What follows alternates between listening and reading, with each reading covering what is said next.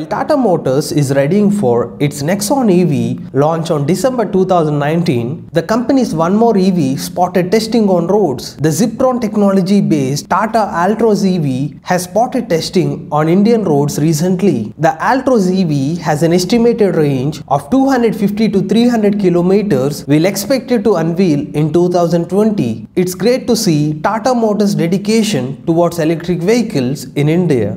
The German automobile maker, famous for its high-performance cars, Porsche has planning to launch its Taycan model in India next year. The company claims that ultra-rich Indians are their target customers to launch this electric car in India. And this car cost around $1,50,000 in the US, which equals to 1 crore 6 lakh rupees in Indian rupees. However, the price of this car in India is yet to announce. Some of its specifications are top speed of 269 km per hour, range of 411 km and a 93.4 kWh lithium-ion battery pack. The electric buses in UP can be tracked through Google Maps. Recently, Uttar Pradesh state government gave green signal to operate 700 electric buses in 14 cities of the state in 130 routes. The Directorate of Urban Transport is getting the routes mapped by Remote Sensing Application Center (RSAC). Once the routes are mapped, passengers can check the traffic conditions of the routes. The 14 cities are Lucknow, Meerut, Prayagraj, Agra, Ghaziabad, Kanpur, Varanasi, Moradabad, Aligarh, Jhansi, Bareilly, Gorakhpur, Shahjahanpur and Mathura Vrindavan.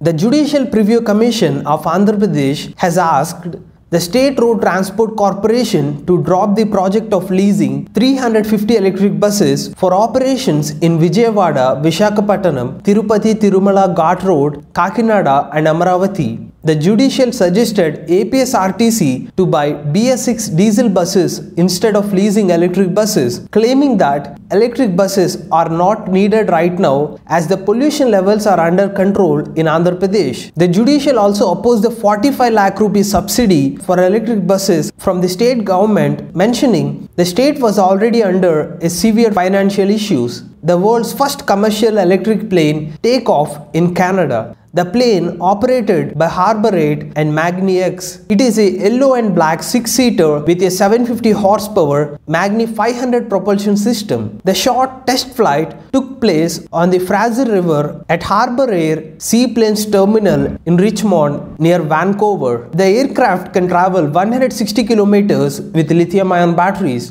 Go green, go electric.